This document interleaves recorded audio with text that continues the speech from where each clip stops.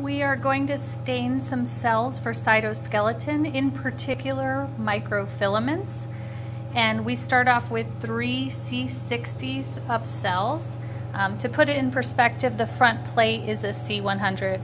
The very first step ever that you take is you go to the microscope and make sure you have cells.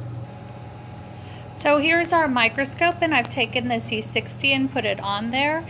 It is attached to a camera which allows us to view the field of view on a computer, and so we can see that there are some beautiful cells there, so we can proceed. So our next step is to label the dishes, 1, 2, and 3.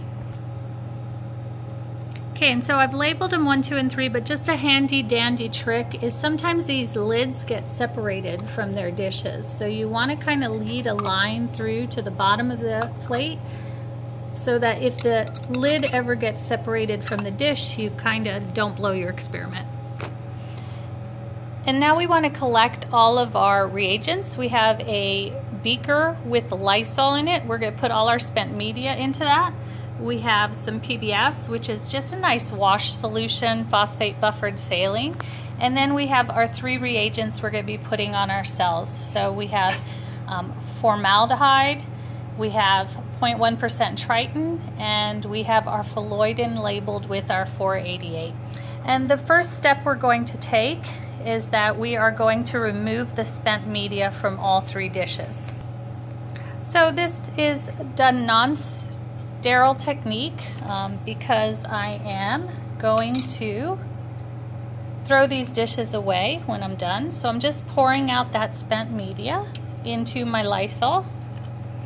Okay, and then I like to have a little tissue that I can just put that last little bit. Now the cells don't like being dry, so I'm going to wash them.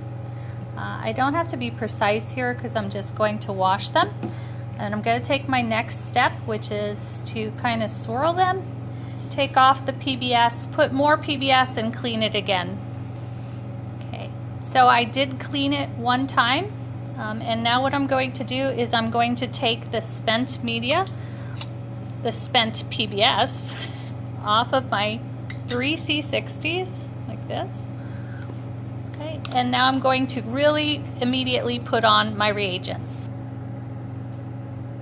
So the first step I'm going to take is I am going to add 2 mLs of formaldehyde to each one of these dishes. The formaldehyde is going to make some nice methylene bridges between our proteins on the surface of our cells, and it'll make a nice little cage so that this step is called fixing the cells.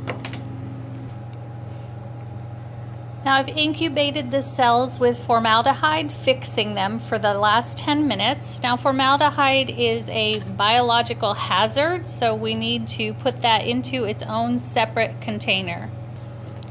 I don't want my cells to dry out, so I'm going to add my 5 mLs of PBS per dish while I talk about our next step. So our next step is that we're going to wash this formaldehyde off very well, because we don't want to have any of that formaldehyde in the way when we try to stain the cells. So I'm going to wash this twice with PBS. A handy dandy trick that I follow in the lab is when I'm done with a reagent, I move it back in my scheme. So now that I've fixed my cells and I have them in PBS, I'm going to take off the PBS from all of them, and I will start my experiment. Plate number 1 is just going to get PBS. And I didn't want to go into my big stock bottle of PBS, so I made myself this little aliquot of PBS, and I'm just going to add 2 mLs to my first plate. The second plate and the third plate are going to get 2 mLs each of our 0.1% Triton. The Triton is intended to permeabilize the membrane so that we will be getting rid of all the lipid protein interactions, and we're going to do that for exactly 4 minutes. So I have 3 dishes. In dish 1 I put PBS, so this is my permeabilization control. It didn't get Triton, and dish 2 and 3 did get Triton. I do not expect that this control, negative control, will be stained for cytoskeleton because my phalloidin can't get in. I didn't permeabilize the membrane. I'm going to take the Triton X off. So I took the Triton X off all 3 plates, and now I'm going to run a phalloidin control. So what I am going to do is I am going to get 1 ml of PBS, and I'm going to put it into dish 2. This is a negative control to make sure that the phalloidin isn't causing any fluorescence on its own.